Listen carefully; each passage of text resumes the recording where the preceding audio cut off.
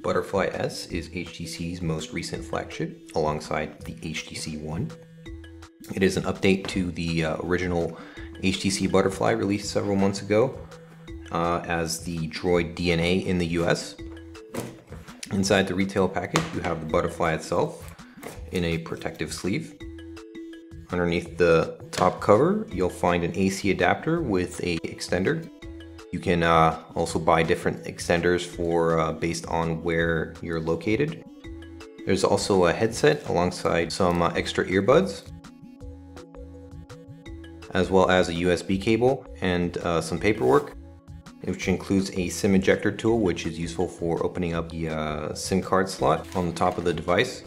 As for the Butterfly S, it is an update on the original HTC Butterfly. Here we have that device. As you can see side by side, the two devices look very similar. They both have the red elements on the side, except the Butterfly S has a glossy paint job, which is very prone to fingerprints, as opposed to the matte finish located on the original Butterfly.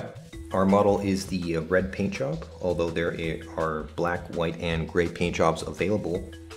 In terms of thickness, the two devices are very similar, although the Butterfly S is thicker, which is in large part due to the hefty 3200 mAh battery inside. When looked at next to the HTC One flagship, you'll notice that the Butterfly S is noticeably larger due to its 5-inch display. Screen brightness and viewing angles are more or less the same.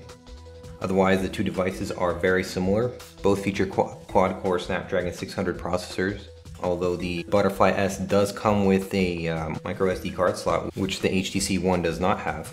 To access both the slots, you'll need to open up the tab at the top. The micro SD card slot is simply inserted, while you'll need to use the SIM ejector tool to access the micro SIM. Like the HTC One, the power lock button doubles as an infrared port, which is useful for controlling TVs and set-top boxes. The two speakers are located above and below the display, while on the side, this faux speaker grille is purely decorational. On the top, you'll find a secondary microphone alongside a primary one at the bottom, as well as a micro USB port. There's also a 2 megapixel front-facing camera above the display. The HTC Butterfly S runs on the latest version of Android from HTC, version 4.22. This version contains Blink Feed, which was introduced with the HTC One flagship. Blink Feed replaces your leftmost home screen with a tile-like view of various news and social networking updates. One cool thing about Blink Feed is that it will also feature various TV highlights from the TV app, which, if you've configured it properly, will act as a TV guide as well as a remote control for TVs and set-top boxes. It works very well with our connected TV. The gallery lists your videos as well as the images that you have taken with the camera. It allows you to quickly view and browse through your shots, as well as provide various effects and retouch filters. The camera app features HTC Zoe, as well as various photo capture modes, including HDR mode, as well as sweep panorama.